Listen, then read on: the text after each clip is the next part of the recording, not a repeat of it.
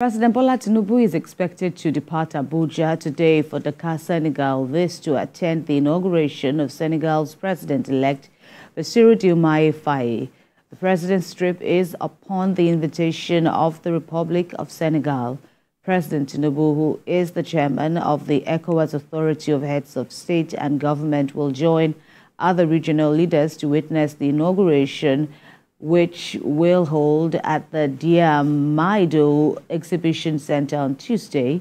The president will be accompanied on the trip by the Minister of Foreign Affairs, Ambassador Yusuf Maitamatuga, and other senior government officials. President Tinubu is expected to return to Nigeria after the conclusion of the inauguration.